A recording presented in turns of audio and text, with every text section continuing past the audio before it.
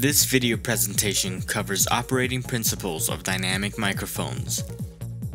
Dynamic microphones are microphones that use the magnetic induction principle. So what's the magnetic induction principle?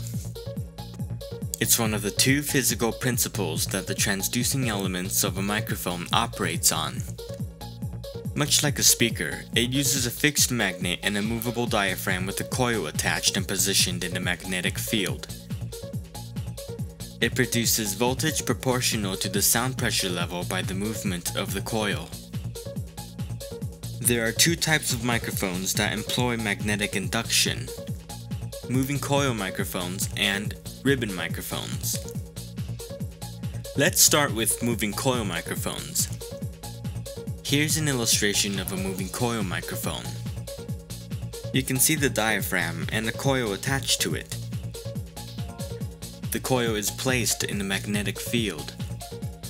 Here's an exploded three-dimensional view of the coil and the magnet. When a sound is generated, the coil in response begins to move through the magnetic field, producing voltage proportional to the sound pressure level, and it leaves the microphone as a signal. Okay, now ribbon microphones. Ribbon microphones, like the moving coil microphones, employ magnetic induction. But instead of a moving coil, it uses a metal ribbon attached to a fixed magnet. Here you can see the metal ribbons attached to the magnet. It operates the same way as a moving coil microphone, but instead of a mylar diaphragm, the ribbon acts as a diaphragm itself and generates voltage.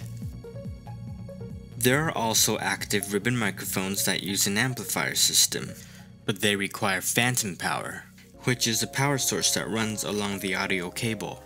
They produce higher output and sensitivity, a wider and flatter frequency response, and can handle greater sound levels before distortion.